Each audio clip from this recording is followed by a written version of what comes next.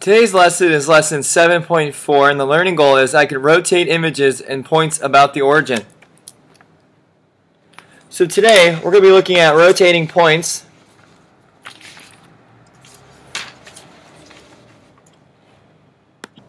Such as this one here, and we're going to go 90, 180, we're going to move them about the origin. The origin is the middle, remember? That's the starting point, and generally speaking. So we're going to move around clockwise, clockwise, and counterclockwise. Let's start with some jokes. Chuck Norris taught some Boy Scouts how to tie a knot, and it's a tree that was tied together. This is the Midville School for the Gifted, and there's a pull sign with the kids pushing it.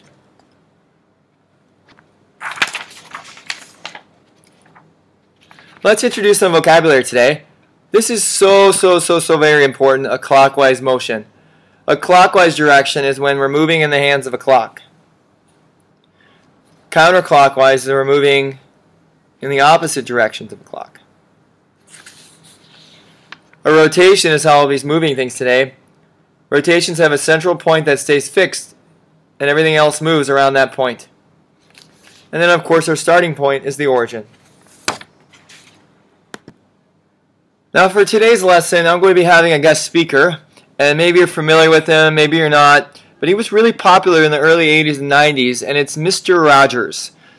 Mr. Rogers is a local kids show host, and he's really nice and welcoming. I encourage you to YouTube his videos.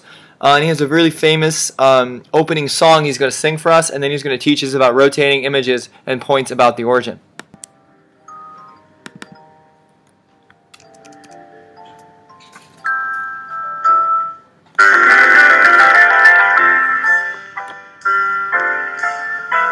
Hello, boys and girls.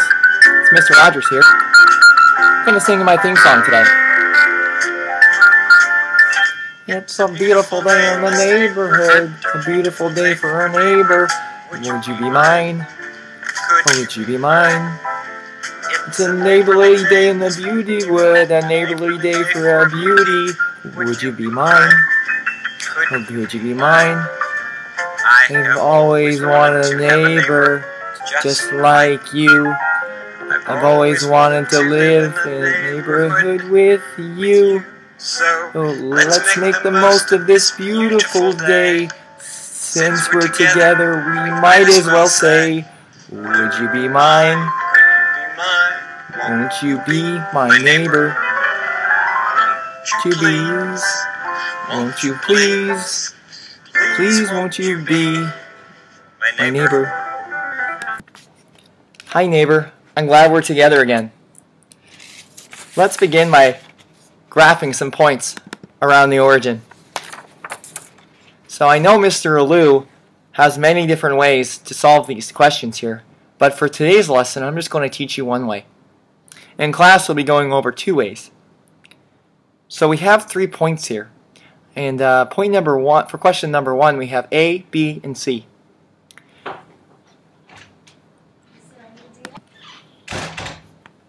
So if you remember, boys and girls, thinking about clockwise, it goes in the direction of the clock. See that? So if it goes in the direction of the clock, this way, we're going to move about the origin in quadrants. So we'll go 1, 2. Isn't that just wonderful? So we're going to go 180 degrees clockwise. So that means we're going to jump 90, 180, and 270. So we have 5, 1. Because we're going 180, we're going to go 1, 2 quadrants. And every 90 degrees we go, we flip the coordinates. So we go 90 here, and it is now 1, 5. Then we go another 90 degrees. We go 5, 1. So you can see, boys and girls, that the points go back to what they were originally. Negative 1. So we go 1, 2, 3, 4, 5. Negative 1. So that's point A. And I'm going to label it with a little dash above it because it's our new point. Now let's do the same thing for B. I just love doing problems like this. Don't you like doing problems like this, boys and girls? So we flip it once, and we get 1, 9. And then we flip it again, and we get 9, 1. So because we're going 180, we're going to end up in this quadrant. And all points in this quadrant are negative, negative. So we go negative 9, negative 1.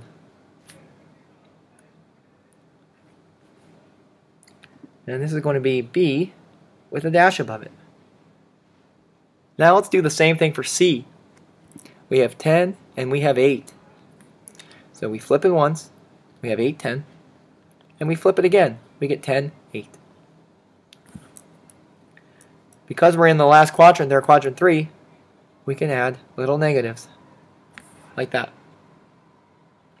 So now we'll go negative 10 and negative 8.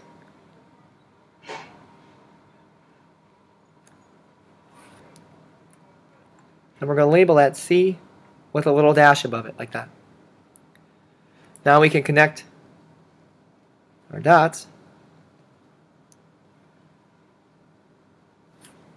And there we have it.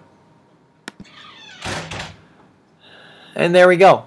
We've rotated our 3 points 180 degrees clockwise. Boys and girls, what do you notice about the image? Do you see how, if you think in your mind, how it's rotated? And then it's rotated again, so it's upside down? Wow, that was just an absolutely wonderful problem. Let's do another one. We have a 90 degrees clockwise turn, and point W is listed at 6, negative 6.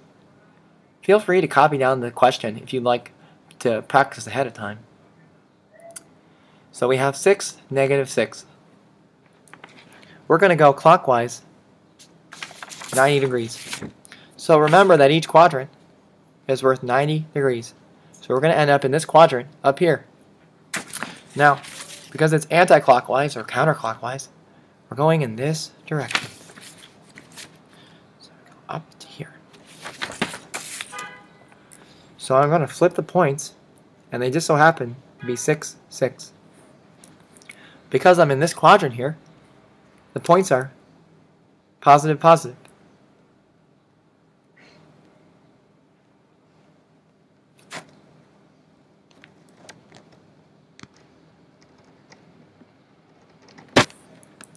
And we have point W there. Man, I am just absolutely elated with this question. It is just glorious, isn't it? What a glorious day outside. Wow. I'm so glad you're my neighbor.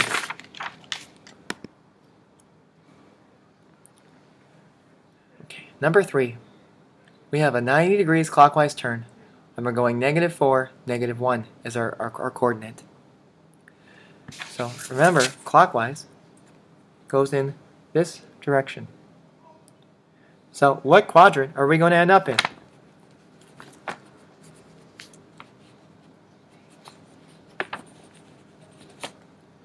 Well, we're going to end up in this quadrant right here.